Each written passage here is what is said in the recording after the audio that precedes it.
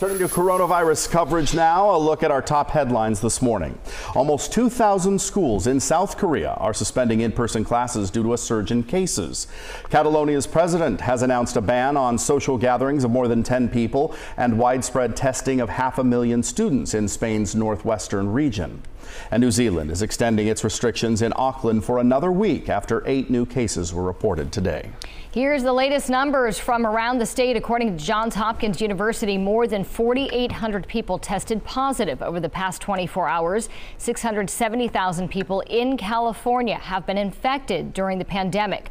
There were 15 virus-related deaths over the past day. That brings the state's total to more than 12,000 deaths. Data from the state's Department of Health shows hospitalizations continue to go down.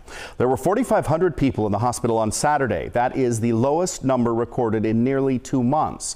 Patients in the ICU also declining. The state says there were 1,400 people in intensive care Saturday. That's 72 fewer than the previous day. The San Juan Unified School District has shut down a school's child care service after a staffer there tested positive for COVID-19.